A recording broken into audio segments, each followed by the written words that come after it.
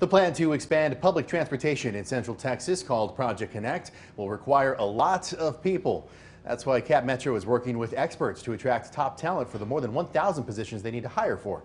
Now, today, the CapMetro Board of Directors approved a 3-year contract with Workforce Solutions Capital Area.